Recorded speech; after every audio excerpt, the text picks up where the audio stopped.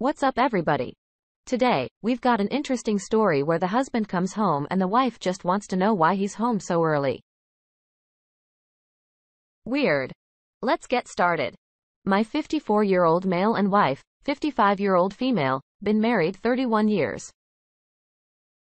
We live on the West Coast. 20 years ago, my company moved our little family, 3 kids too, from the East Coast. Over the years, I've taken on more responsibility and I'm currently a VP of West Coast operations. I latched on to the coattails of a man who became my mentor. When he was promoted to North America VP, I took a spot. He is now retiring. He has encouraged me to put my hat in the ring to replace him. If I get the position, it would mean moving back to the East Coast where we grew up. We are well established where we are. We are involved in the community through the charitable works of my company's foundation and our personal charities we work with. Our kids are grown now and scattered across the country. None live near us. Our weekends are usually full of events, or traveling to see the kids' families. I discussed this with the wife.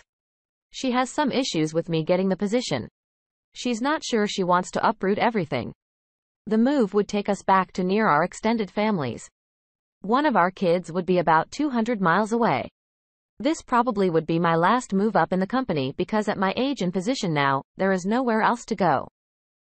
We've discussed this and came to the conclusion to do the interviews as it won't hurt anything. My boss friend is pushing for me. I know many of the board members as some come to the charity events we participate in.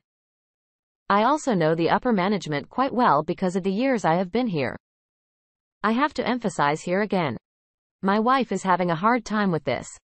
I understand completely how she feels. So I went to the interviews this week, flew back east to headquarters, interviews went well.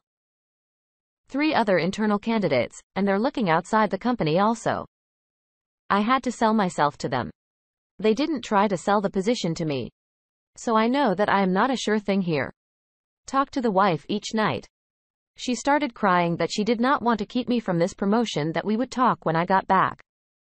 I know she was emotional because of the move, but this was out of the norm for her. The last interview was Thursday. I was staying and flying back on Friday. I caught a flight back on Thursday to see what was up. I walked in the door about 9 p.m., and she's on the couch with a guy, Sam, I know from some charity work. There's an empty wine bottle. I asked what's going on. She said Sam stopped over to talk about an upcoming event. Having a drink with a guest is not unusual when I am there.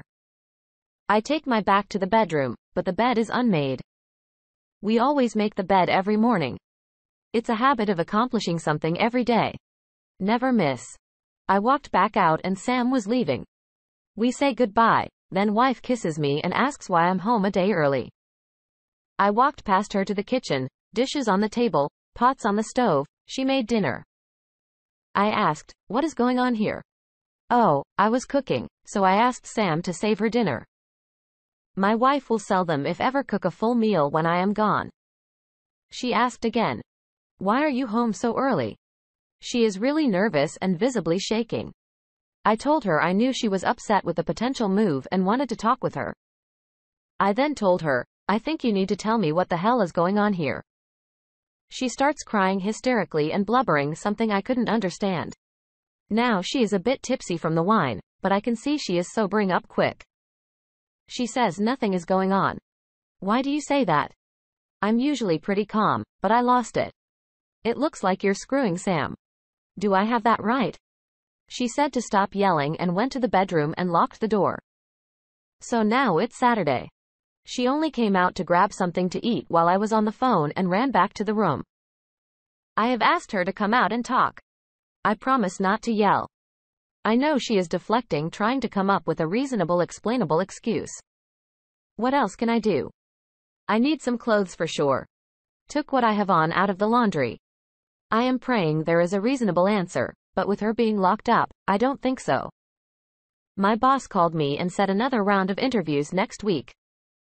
I don't know whether to stay for the marriage or to continue the interviews.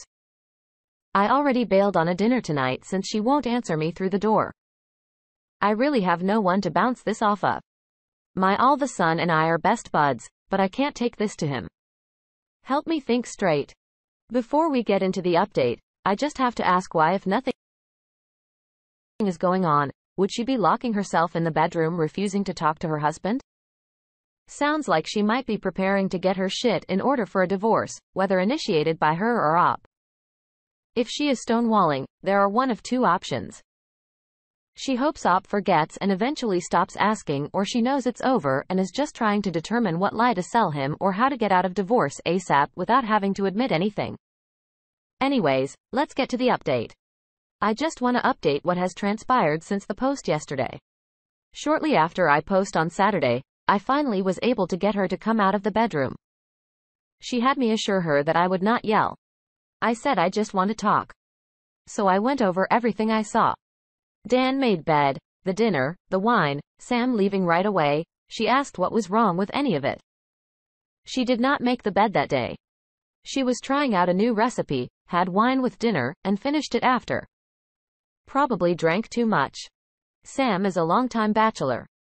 Wife passed away 7 years ago. He stays busy with some of the charities we work with.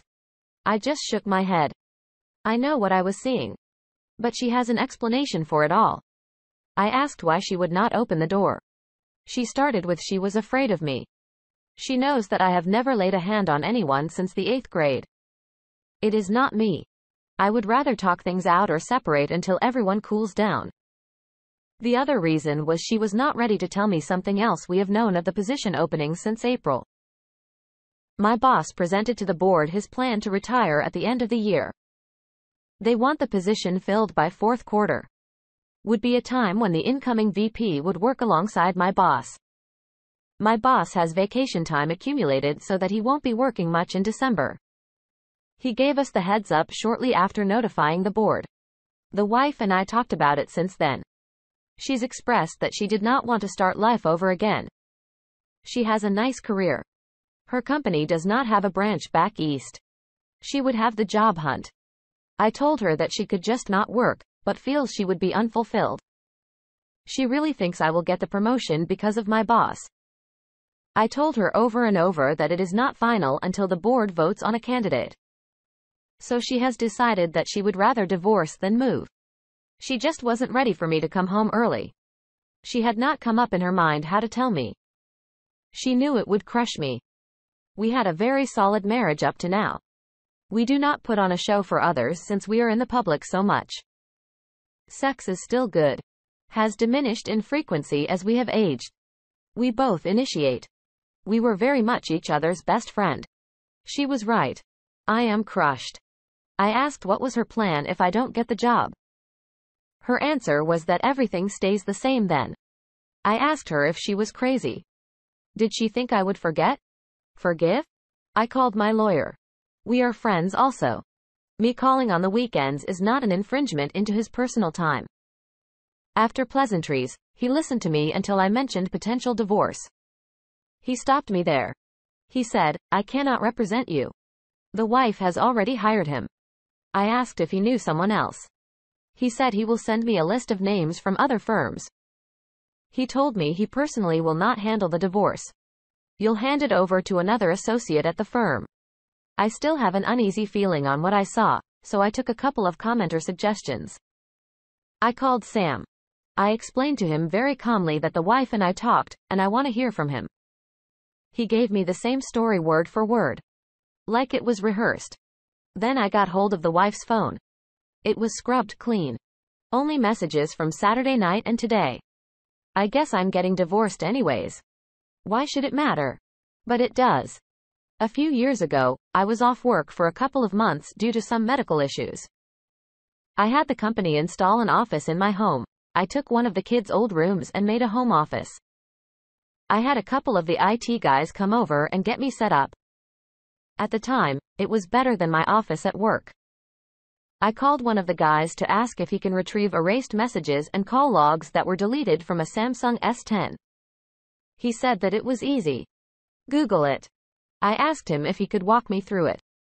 So after a bit, we had most of our records restored. I searched the phone and found lots of calls to one number. I don't know who a few months ago.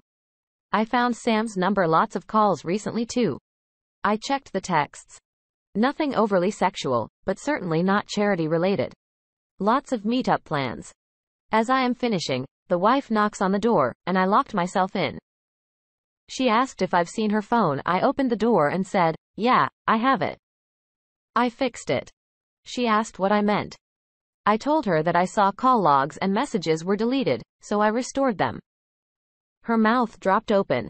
She stuttered. Then came the obligatory, you went through a phone. She snatched the phone and stormed away. I called after, we need to talk some more. She went out the door and have not seen or heard from her all day. So, Monday, I need to call the lawyer.